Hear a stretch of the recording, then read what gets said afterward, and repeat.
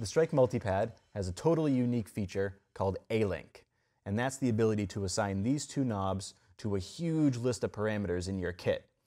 FX parameters, mixing parameters, so many different things you can do. You have two knobs, and each of these has 3 different bank assignments. To see what's assigned to it, turn the knob, and you'll see the effect that you're editing. And if you want to see what each bank has, just push the button.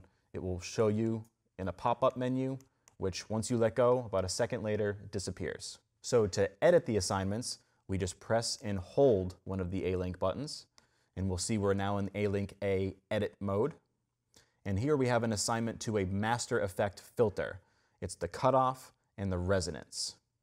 So to make this assignment, all I did was turn the knob, select the category, in this case it was in Master Effects, and then I go down to the parameter, and I look for, in this case, the cutoff setting.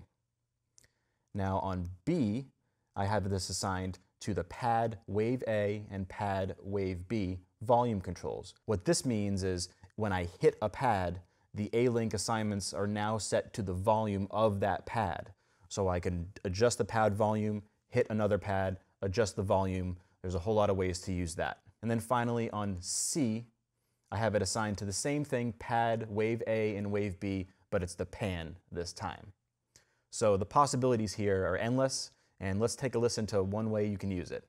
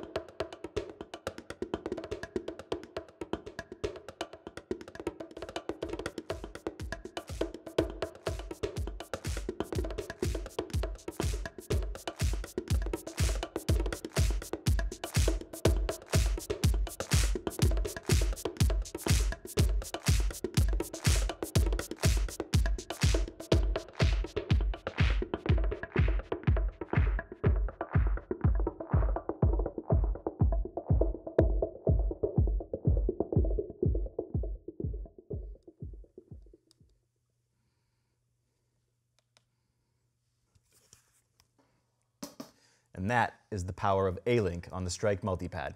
Thanks for watching.